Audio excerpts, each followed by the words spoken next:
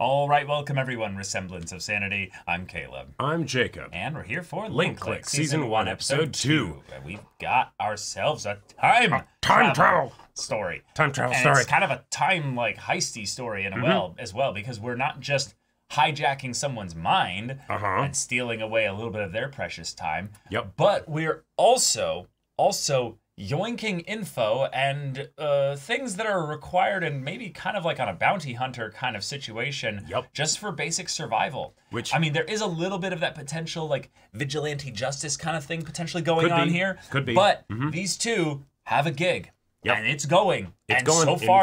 So far it's just their equilibrium. They don't have any like, this is our first time doing this. It's the no, we've been doing this. We've been doing it just fine. Again, you know. We've got like 1,000 times we've had Cheng drilling the like, yep, these are the rules. Don't fuck with the rules. Go with it. I won't fuck it up, Lu Guang. Don't worry. Not much. He fucked it up.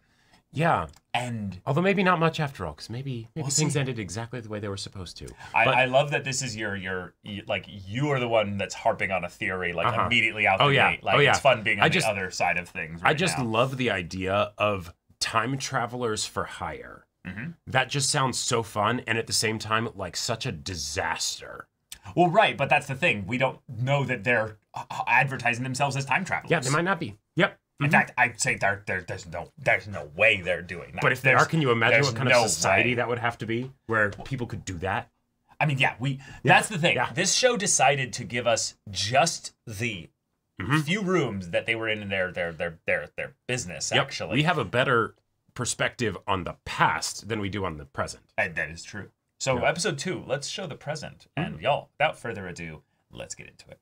是我太天真，从没想过有一天他会背叛我，另立山头，所以他才这么着急。I love how we went from like corporate, fuckery to well, smaller scale corporate fuckery. 这两个人的名字叫什么？哦，雨夏，林真。 You and Lynn, okay.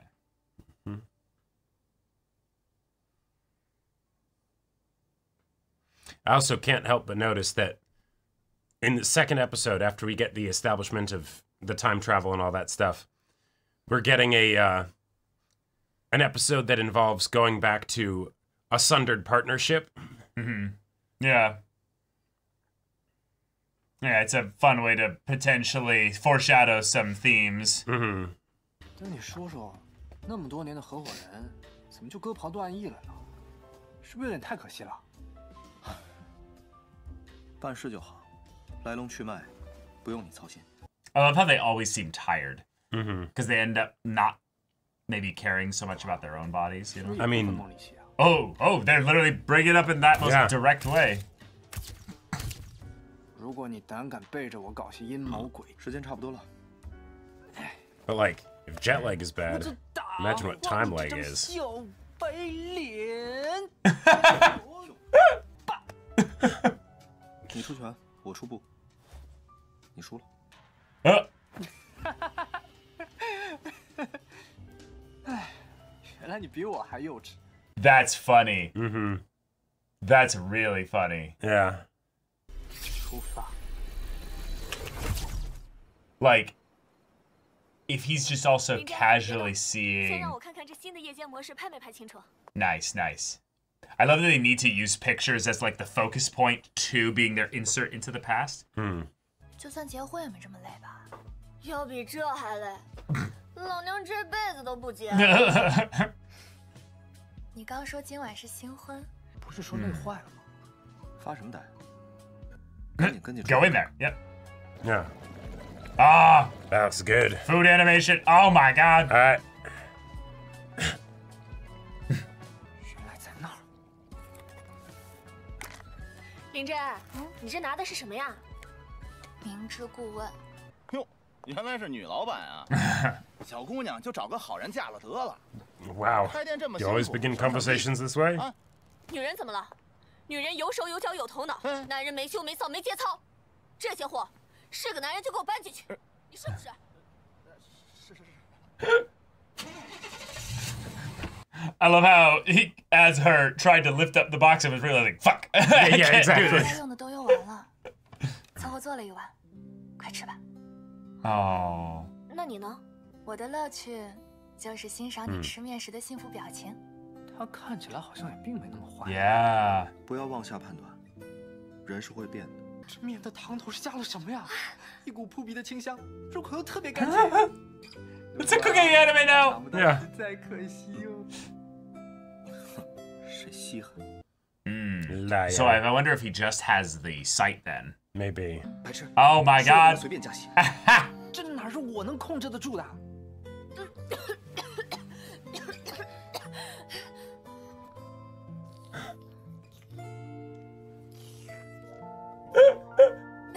准备换下一张吧。你们的女寝那一晚一夜爆红，请问您有何感想？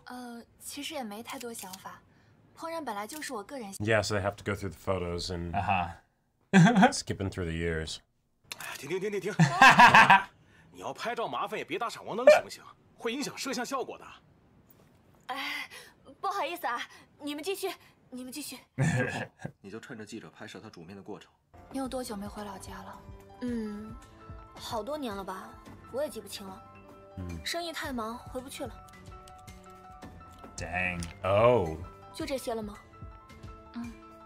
居然无。 We might be getting clues more to the actual reasons why they sundered, basically, in that regard. Right. Rather than the recipe. 出现的东西都是市场上能买到的。Is this? But it's not gonna be something cheesy like the secret ingredient is love, you know. 雨夏，新 logo 的设计方案，你挑吧。 It was so long ago. Right. That, you know, she doesn't necessarily remember all these kinds of little things that happened when they were younger.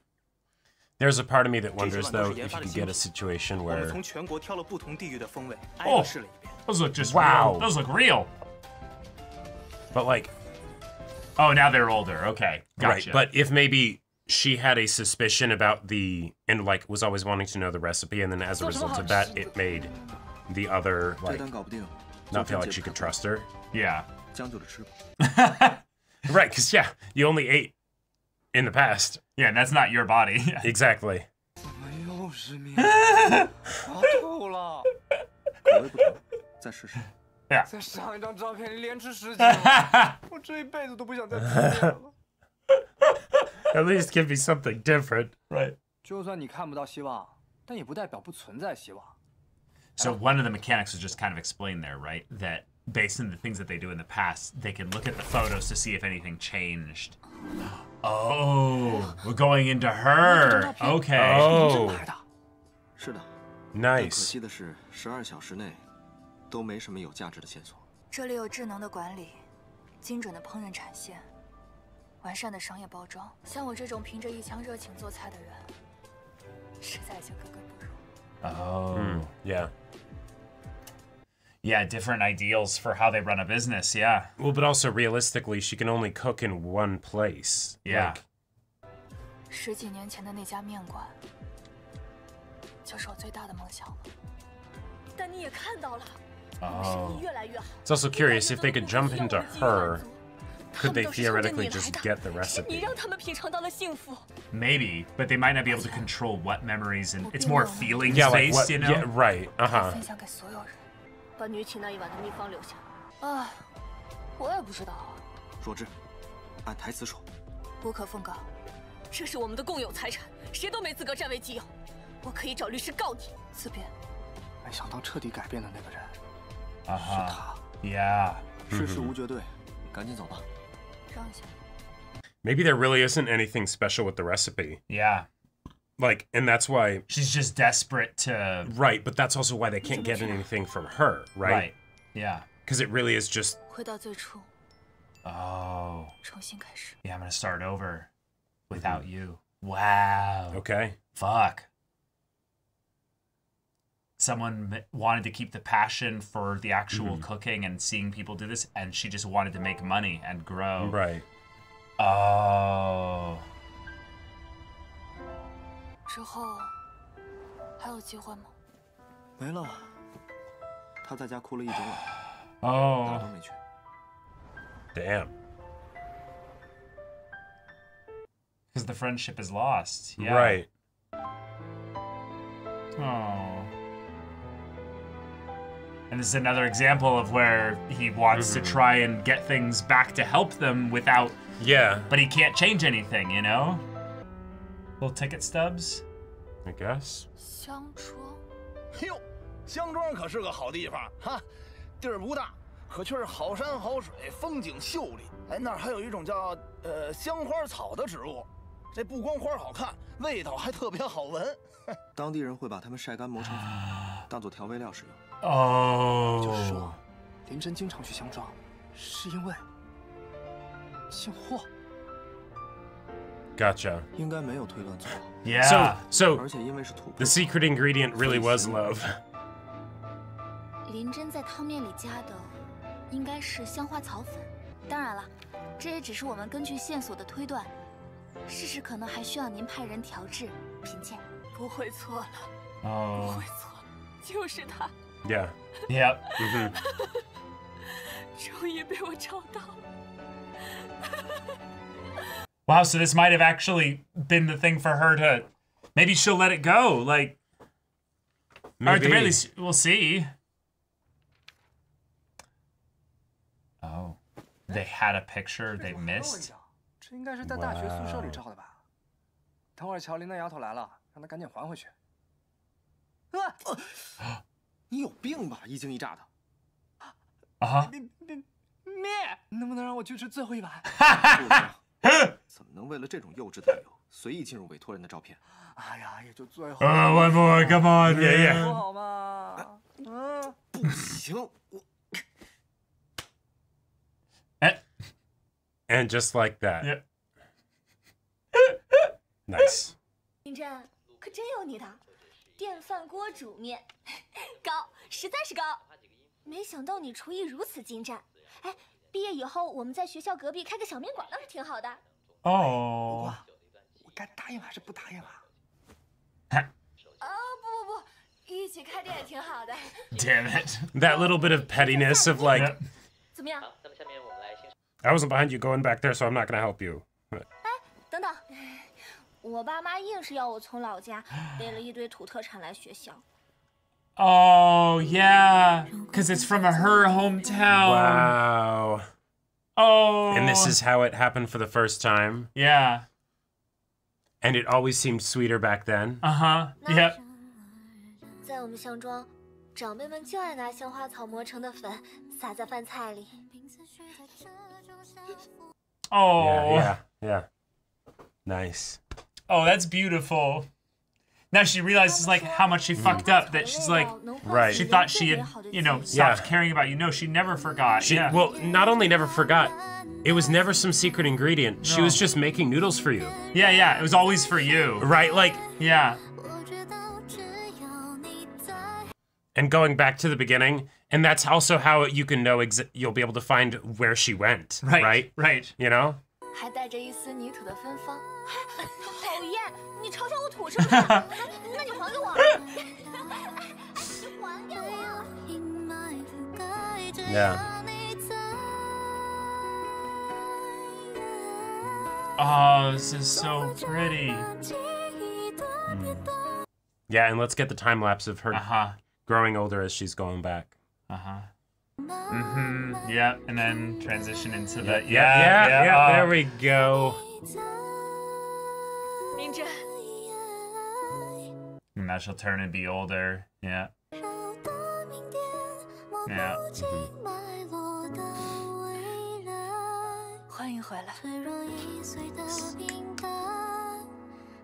Oh, I'm gonna cry. This is so beautiful. All right.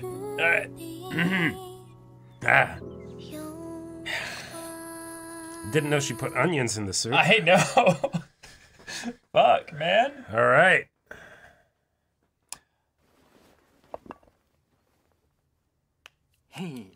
俗话说，书读百遍，其义自现。来尝尝我这复刻版的男寝男。male dormitory。你要是敢把照相馆改成面馆，我立马走人。I'll leave right now。哟，吃面呢？哼哼。哎喂，你拿走一碗，我俩咋办？ You'll have to share. Just like back then. Yeah.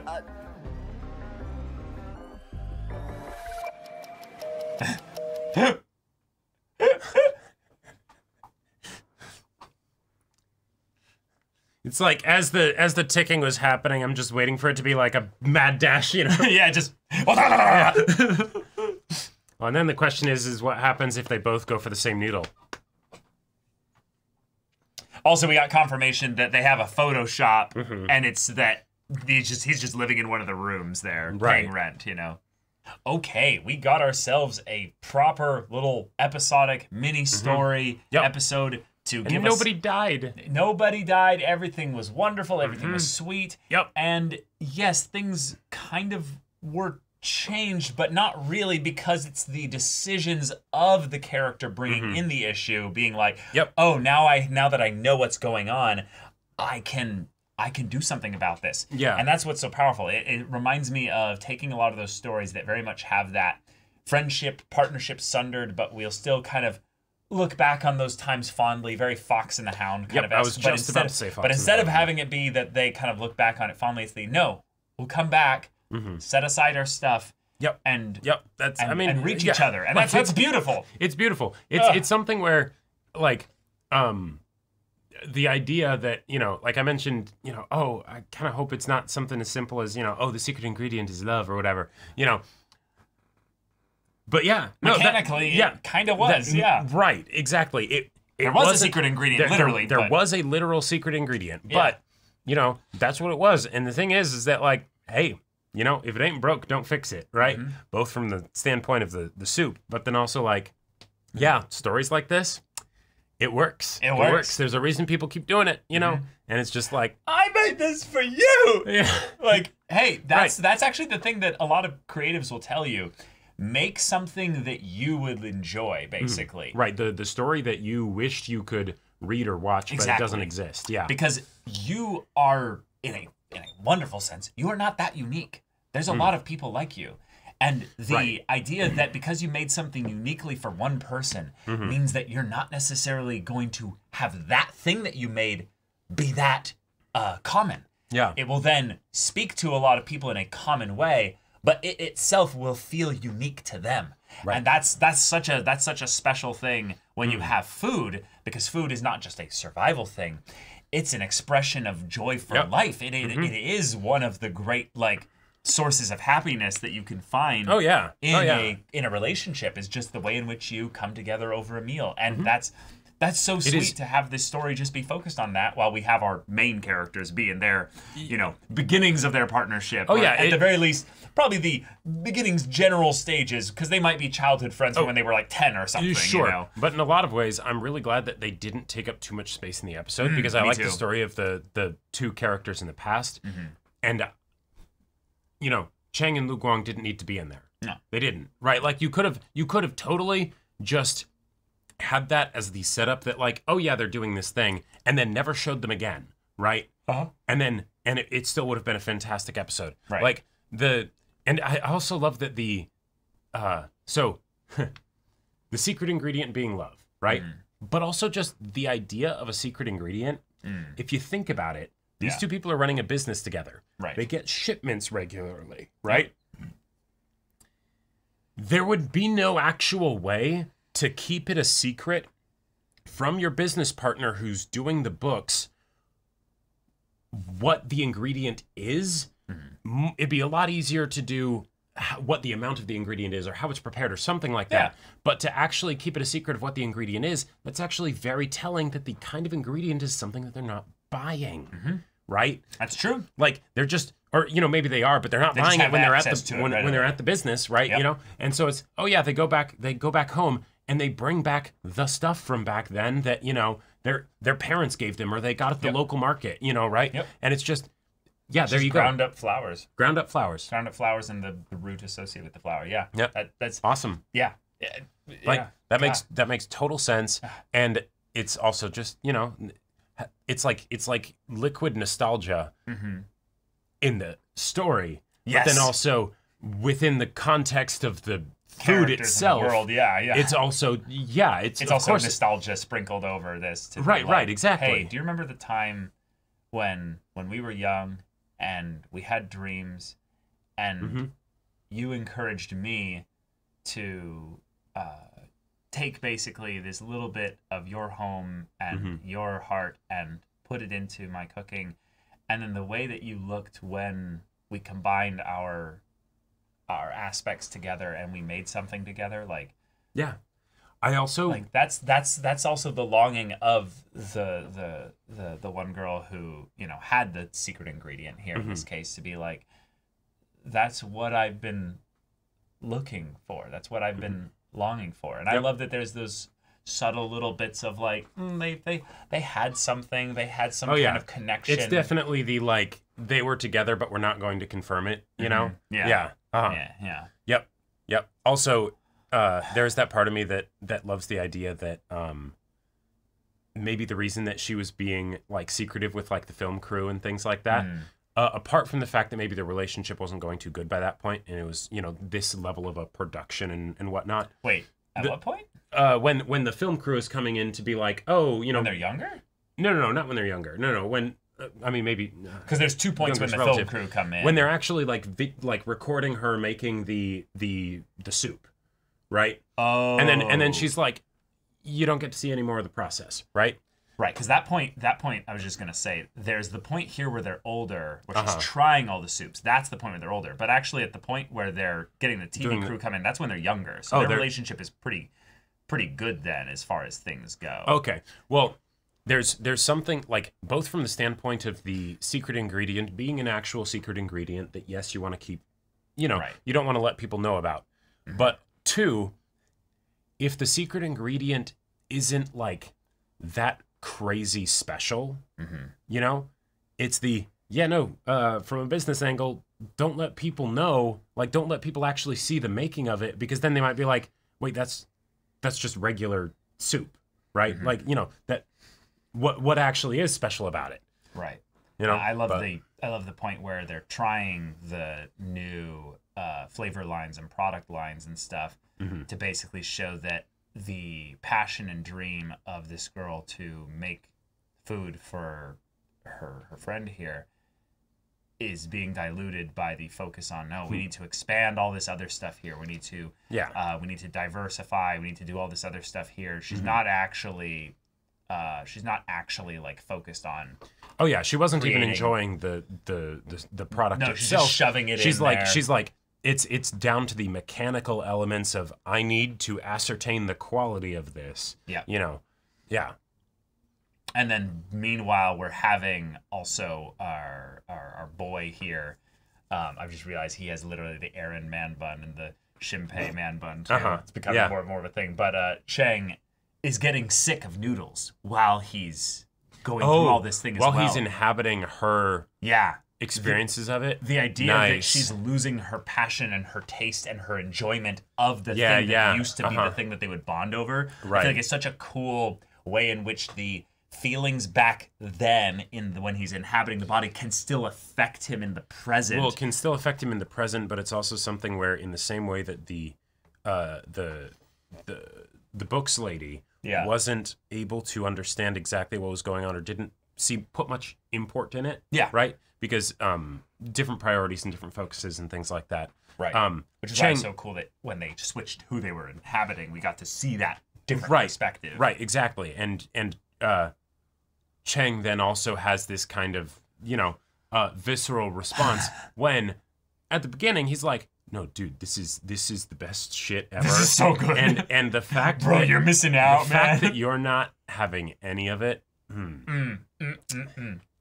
I also really love, I mentioned it in the reaction, but the idea that Lu Guang definitely can see what he's seeing. Like, that is definitely something that he's getting there. Right, but he doesn't actually get the emotions. But he doesn't get any of the emotions. He doesn't get the taste. He doesn't get any of the bodily fulfillment of eating the food, meaning that what he's effectively doing is the eyes thing is basically that's the part that he's getting here. That's it.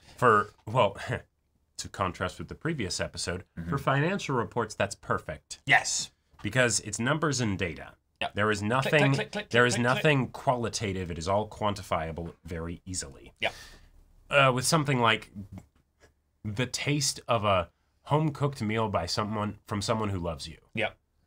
Yeah, you can't exactly visualize. You can't exactly pick up on that. Yeah. You know, And yeah, so great. This was wonderful. I feel like this was also the classic taxi driver gives away the info, but just nonchalantly. Just like, yeah, that's the thing right there. And he's like, oh, wait. Oh shit. Yeah. But like the tonal just breath of fresh air too, given how like, dreary the previous episode one was of like. I mean, also very heartfelt, but very heartfelt, but it's like. But yes, it ended on a dour note for sure. God damn, it's like, oh yes, there's gonna be this reunion between the family. Oh no, she's fucking dead. Fucking dead. Yep. So. All right, there we are. A really good episode that might mean a lot thematically in the long term, but in the short term, it's another example of showing that this is their job. They do this regularly, and also they have a pretty strong bond and relationship, but every bond can be tested. Every relationship can have something small. Right. That while he looked at the news report again, he's like, yeah. Well, and specifically thinking about that when he's like, should we break up? And then it's like, you did kind of screw up last time, Well, that's not what he was saying, should we? He was basically saying, what would we ever break up? Oh, yeah, would we ever break up? Yeah. Why? Basically, like, how could people do that? Like, why, for what reason could we ever break up? And then Lu Guang immediately thinks of a potential reason. Yeah. Right, but we don't know if that's him thinking about if Chang ends up finding out that that's what his actions led to. Sure. Or if it's the... Oh, no, I saw you're not following the rules, no, because as Chang's essentially his handler, right? You've got I need to make sure that he... Wait, he's Chang's handler? Yeah, Lu Guang. Oh, gotcha. Right. Because, so, he's got to make sure that Chang actually does the right things when he's in the past, but he's also the one that needs to make sure that Chang is... like, not just chooses to do the right things, but is able to do the right things, and that the job doesn't get too heavy for him or whatever. He doesn't get like, oh, fuck, I ended up getting that girl killed. Yeah, I'm not doing this anymore, right? Like, that theoretically could happen. But yeah, I am also very interested to figure out why they're not just a Photoshop. What's the reason why they're doing this beyond just wanting to help people? I feel like this, like, if that's going to be gotten into in the show, I feel like we'll probably get a better idea of that, a better picture of that in the next episode. If not, they could totally go for the thing of this is part of the premise that they've got this cool thing that they can do, and it's through a Photoshop, and people come to them with photos to try and get help with things because apparently these guys are great at just discerning clues from photos. We don't know how they do it, I mean, there's weird jobs out there, like everyone has their thing and be like, advertising, we are investigators and we will help figure out, things that other people wouldn't be able to know. And people pay psychics, so like... That's true. Yes, well said. Like, people will pay money for the dumbest shit. So the idea that people are paying money for these, like, special Holmes and Watson kind of style investigators, Well, and especially given that so far plausible. they've been doing it in sort of like high-paying situations. Rich people, they don't care about how you do something if they're just like, when I wave money and solve the problem. When I put the money into this thing, it actually gives me something that I wouldn't get anywhere else. Cool. Right? Yeah. Like, whether you're psychics or, whatever. We don't care. We don't give a fuck, right? Bring any consequences to us? No? Okay, cool. Then here you go. Here's money. Yeah, look at these photos. Sure. Yeah. But, all right. Y'all, thank you so much for watching this episode's reaction and discussion. If you want to see the next episode's reaction and discussion right now, though, go check out the link in the description below for our Patreon. You get an early access there. You watch full-length timer reactions there, and all this comes with Discord access, so you can chat with us in the community there about the show, about anime in general, and also be sure to check out my Baldur's Gate 3 Let's Play on Twitch. If any of that interests you, we'll see you there. But until then, we're Semblance of Sanity. I'm Caleb. I'm Jacob. And we'll see you all next time.